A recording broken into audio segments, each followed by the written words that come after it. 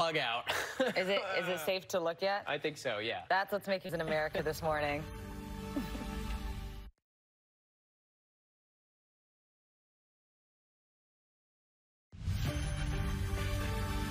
Right now on America This Morning, weather extremes. That is a lot of rain. Storms flooding parts of the South, a state of emergency now declared. Dozens of people rescued, others surrounded by water inside this diner. The dramatic images after 12 inches of rain in just a matter of hours. While in the West, a new prediction about fire season amid the extreme drought, the conditions expected today. New video from the Middle East. More than 200 Palestinians killed so far, including 60 children and 10 Israelis. Our reporter forced to take cover. Let's go. Can hear it right overhead. What President Biden is now saying as violence between Israel and Hamas rages. Tragic murder mystery. New questions after a 4-year-old boy is found dead in the middle of the street. Police saying he was kidnapped from his bedroom. What we're learning about the suspect. Workaholics, beware. The new warning about the toll all those extra hours on the job are taking on your health. Fastball to the face, the ballpark after a 94-mile-per-hour pitch. And from James Bond possibly getting a new home. Bond. James Bond. To this marriage proposal where the man really took the plunge, to one man balancing a new world record. All the trending stories for your Tuesday morning. From ABC News in New York, this is America This Morning.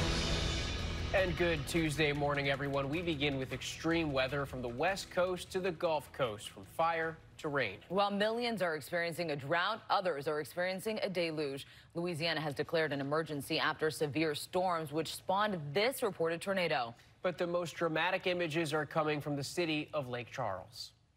An outbreak of severe storms causing this flooding emergency overnight in Louisiana.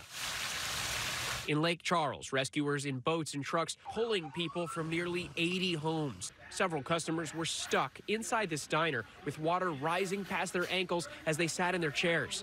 Oh, it ain't stopped raining, so they'll get worse. Some parents giving piggyback rides to their kids, wading through waist-deep water, picking them up from school. Obviously, I'll do anything to get to her. Make sure that I can get her home. I have 2 other kids that are stuck in Queen of Heaven. Yeah, that's a lot of water. The school bus making waves, driving through water up to its hood. More than a foot of rain falling Monday at Lake Charles Airport, its 3rd wettest day on record.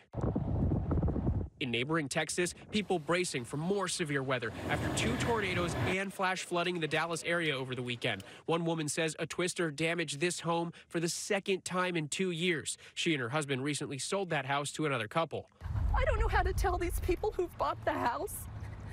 I'm really upset about it for them because I've already lived through it, and they were really excited about buying this house. Meanwhile, on the West Coast, it's drought conditions causing concern. A fire in Pacific Palisades, California, was burning out of control into Monday. The flames spreading quickly, underscoring what experts say is becoming the new norm. They say climate change is fueling an earlier start to the fire season. We normally don't have this type of fire, the size of fire, in May. I think we really have to think about brush fires as a year-round challenge.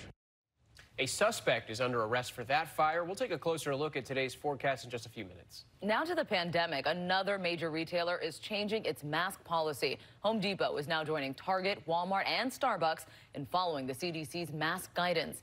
But some cities and states have decided to wait before giving the green light for vaccinated people to go maskless. Confusion is widespread. This cover of the New Yorker magazine illustrates the anxiety many people are feeling. You see that family of 4 venturing out a massive door to the city looming in the distance. ABC's Ike Ajachi is here now with the very latest. Ike, good morning. Good morning, Mona. Right now, many Americans are left with a major question. Do I leave the house with my mask, or do I forget it altogether? The new CDC guidelines are leaving many people simply scratching their heads. It's the question on many minds this morning. Should I take my mask off? Should I leave it on? It's super confusing. I think it's a little too soon. Mask mandates. Right now, the country is inching towards recovery.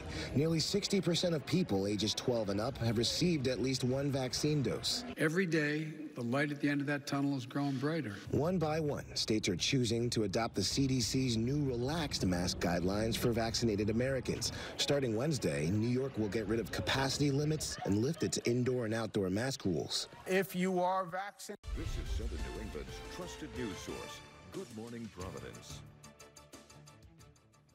Good morning, everybody. You are taking a live look outside our downtown Providence studios. Off to a really beautiful start yet again here on this Tuesday morning.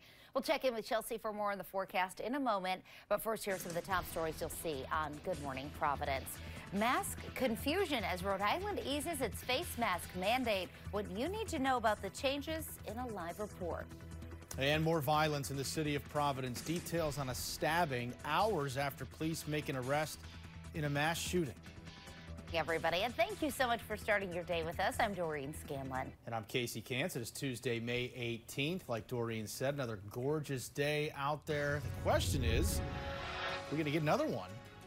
Monday, yesterday was a good one. We're getting another one today. Chelsea, good morning to you. Good morning, guys. Good morning to all of you out there. You know, today is going to be kind of a repeat of yesterday where we did have a lot of sunshine at times, but there were some isolated showers and even some rumbles of thunder at times. And that's going to be our setup for today. We're starting the day mild, warmer than yesterday. We're in the mid-50s right now in Providence and Smithfield, low 50s for Newport and Block Island. Some of the low-lying spots like Taunton and Norwood down into the low to mid-40s this morning. It's 49 in New Bedford and 47 in Westerly to start the day. For your morning commute by about 7 or 8 o'clock, full sunshine. Temperatures into the low 60s pretty early this morning. We are going to see temperatures making it into the upper 70s, maybe even making a run at 80 degrees this afternoon. I'll have much more in just a few minutes. Doreen? All right, Chelsea. Wow, thank you.